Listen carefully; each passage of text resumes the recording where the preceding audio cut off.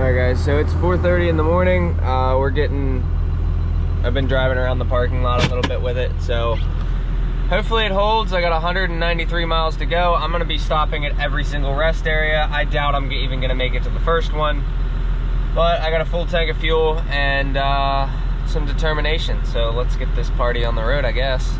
Alright, so I found out exactly what happened, how the situation happened. I was able to reenact it and figure out what exactly happened to why the drive shaft failed yesterday. So, 7 o'clock in the morning, as you can see, I made it from the pilot. I drove around the parking lot like 10 times, just first, second, third, just going back and forth and everything was good. The second I go to put it in first gear and I let off. So basically, I'm accelerating in first gear and I let out in first gear. That is what shattered the ears on the drive shaft. So that is good to know at this point. So accelerating isn't an issue, cruising isn't an issue, but if I put it in first gear and I decide to let out, like what happened yesterday, some guy cut me off, I let off in first gear, and all that backlash, all that load on it, that's what ultimately did it. So now we're finally getting answers. That's a fact.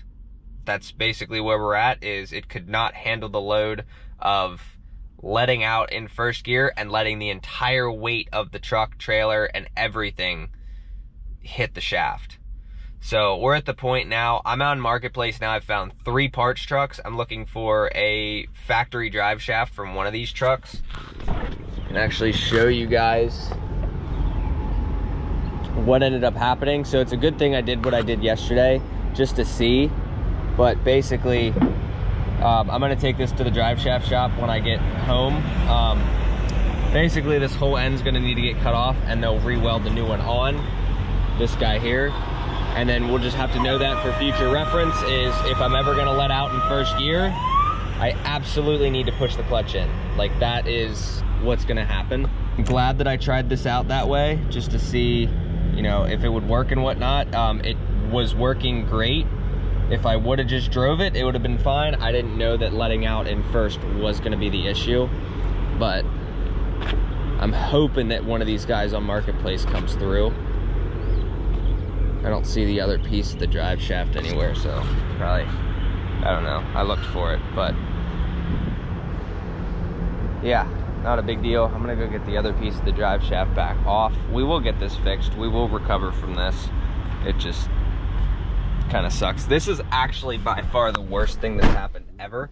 I've never in my life, and I remember I ran power only before, which was a ton more miles. I have never in my life had a breakdown that actually cost me to be late or do anything like that. This is the first actual legit breakdown in the truck ever. So I had that starter go out in California. Mind you, the starter had like 490 some thousand miles on it, and even that, I was still way early for my pickup. Really sucks. This is the first time this truck's actually physically broke down and caused me to be late. So we'll see if we can recover from it. And for the guys saying, oh, you should have your 4-wheel drive fixed, no, I don't want 4-wheel drive. Absolutely not. Oh, you could go drive to an area. Dude, I'm at a pilot. Where am I gonna drive to? I'm loaded to 24,000 pounds. I'm gonna destroy a transfer case taking some of the advice that some of these people. No, don't put it in 4-wheel. Like, empty's fine, but yeah, I'm not gonna, I've done that before. No, I don't want 4-wheel drive. I want nothing to do with it. I pull a trailer. Half the hotshot guys that have a trailer, none of them use 4-wheel drive. Every one of them will tell you you need it. Not one of them have used it. It's just one of those things. If you're in power only, you'll probably need it, but not for a trailer. So we're gonna get this situated. We're still gonna try to drop off today. We're still gonna try to pick up tomorrow. Hey, look, there goes law enforcement. He doesn't even give a shit. So, great. All right, so if you don't experiment, you're never gonna learn new things. And trying that yesterday as you guys saw in the last video, I am so glad that I did try that.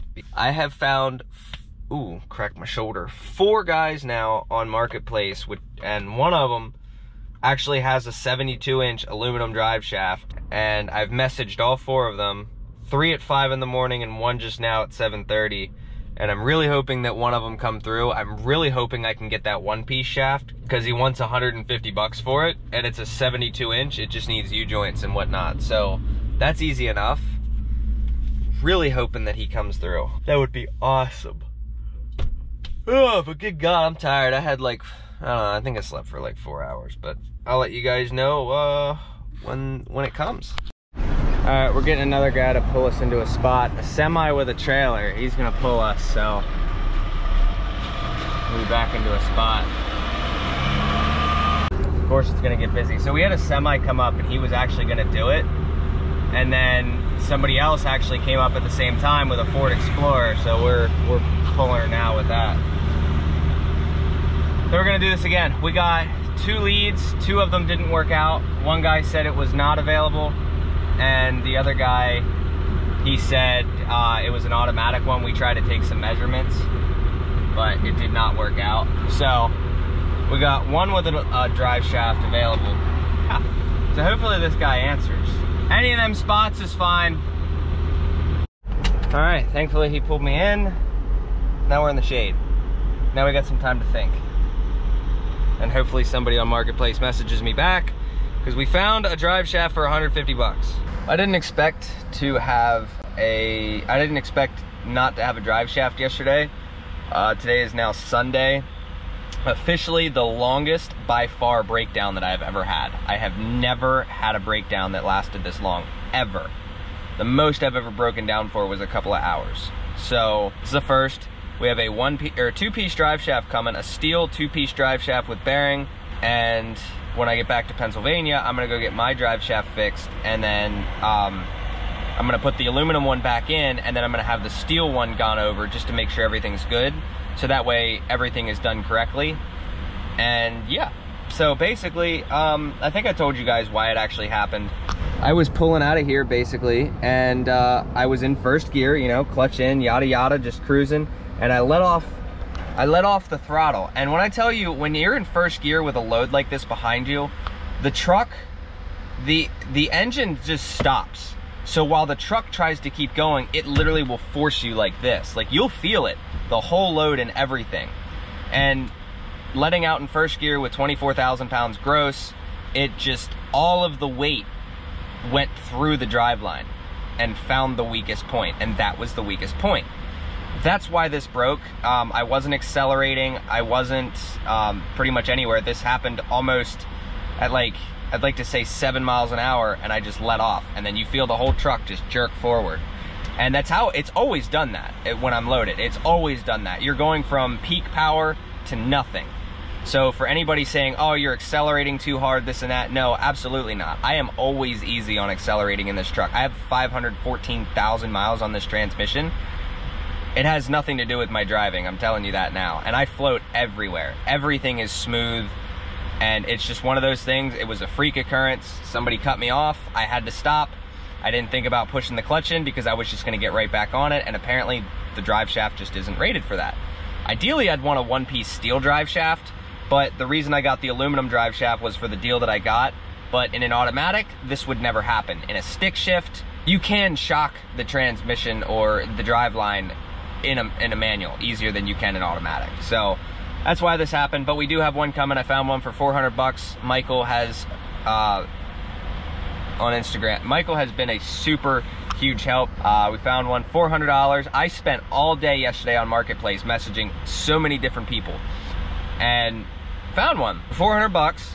And he's bringing me an AC bracket, the new fitting for the coolant sensor, so we won't have any coolant leaks anymore. And it's just gonna ultimately be a really good day. So I'm gonna go get a shower because, as you can see, I'm a little greasy. So go get some new pants, get a new shirt, maybe some socks, and we'll go from there. But it's gonna be a good day, let's put it that way. Alan, is that you? Who wants merch that says, "Where are you, Alan?" I haven't heard anything from that guy. Michael should be here in a little bit. We got the drive shaft coming. So we have a 2006 drive shaft. So we got, I think the bearings are better in the 2006s than they are the 2004s. So I still need to get to an O'Reilly's and return the 2 that I actually have. All right, ladies and gentlemen, here we have a 2006 drive shaft, upgraded carrier. I know, not the greatest looking thing. It's rusty. I'm gonna get that reconditioned after I get this one fixed. But for 400 bucks, I guess it was kind of a ripoff, but you know what? I need to get back on the road. And then whatever Mike wants for coming out. Definitely a better guy than Alan. Okay, sorry, I didn't film much, but we have a 2-piece drive shaft. It is installed. Can confirm a 2006 drive shaft will fit in a 2004 as long as it's from a manual. The carrier bearings will just be different, but they'll still bolt up just the same.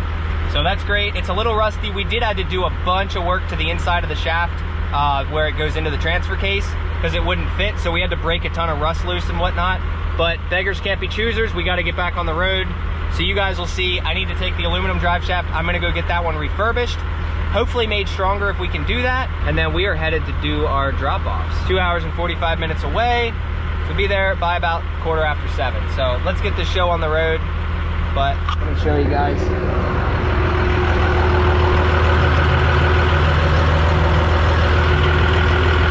Got ourselves a shaft.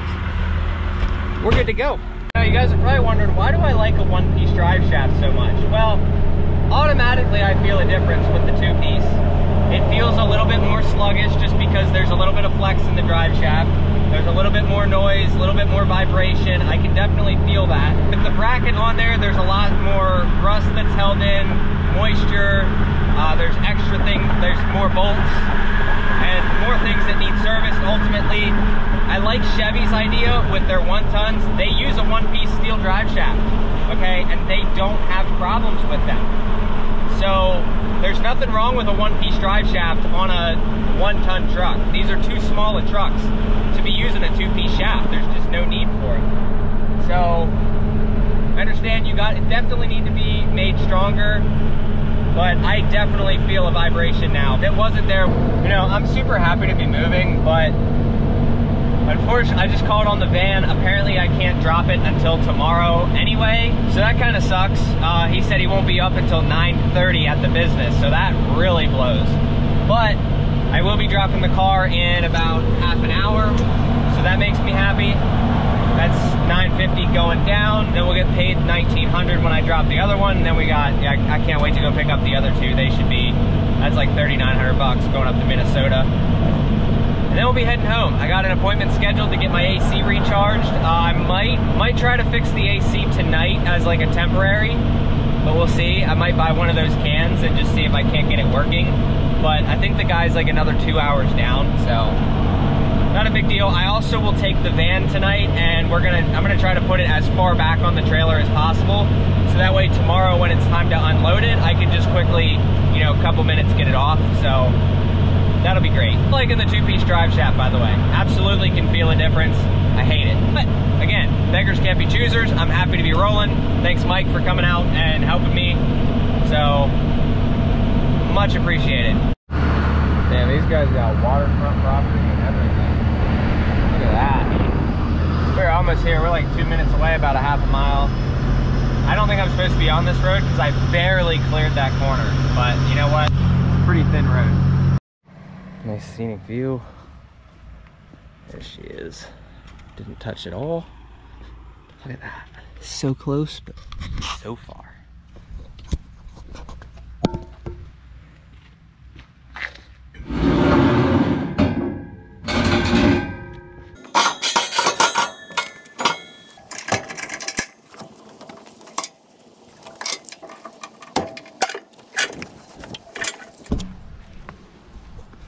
So happy to finally be getting one of them off the trailer. Oh man.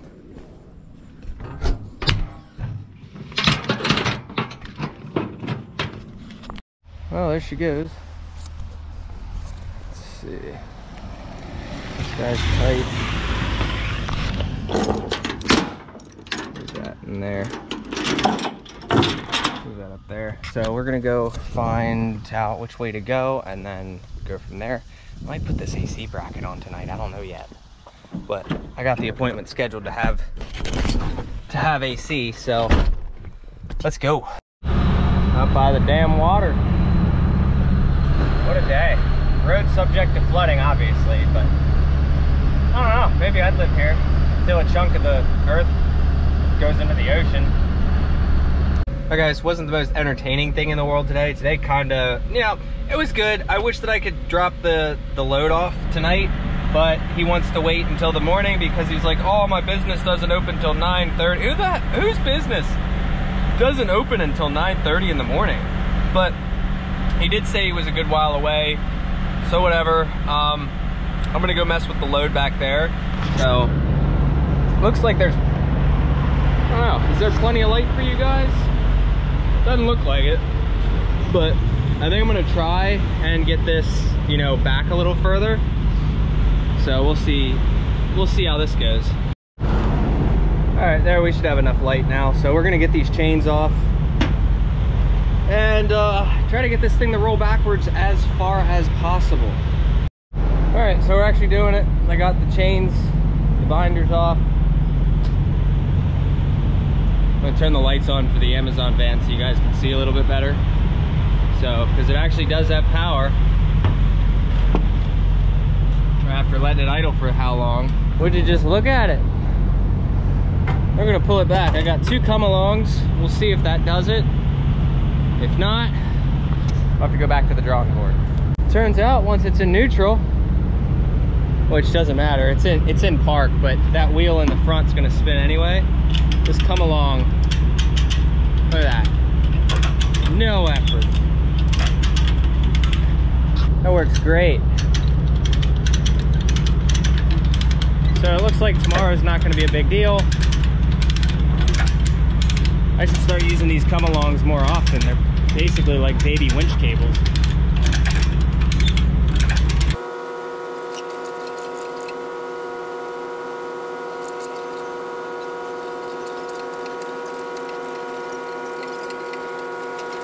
Cool. Alright guys, so this thing actually moves pretty damn nicely. All the wheels roll and everything. And you see that we have the skate underneath of the oil pan and underneath the control arm. But somebody complained because I winched this up. Did towing for how long? And obviously there's a skate under there, but at the same time, no extra damage was done to this. This is wood. If you think you're gonna damage an oil pan by dragging it across some wood, you should not be towing. Also, someone else mentioned about strapping above the suspension. Most of the time we don't do that. You always strap below the suspension. If you look at car haulers, they always strap below the suspension, okay? That's just how we do it. Yes, you can collapse the suspension by putting it above it, but if you're doing transport like this with a trailer or a car hauler, you're not ever going to strap above the suspension. So that's basically gonna do it. This thing's where it needs to be. I might take some air out of the bags. I might leave it, I don't know. But aside from that, these reverse lights are pretty damn bright. I wish my marker lights worked, but when we get back, we have some money to spend on. I need to get mud flaps, and I have a tailgate waiting for me, and I don't know what I gotta do about the rear bumper yet. But yeah, this is basically where it's gonna sit. This actually moves pretty dang easy, and that's pretty much gonna do it. Hope you guys enjoyed the video. See you in the next one. Safe travels. See ya.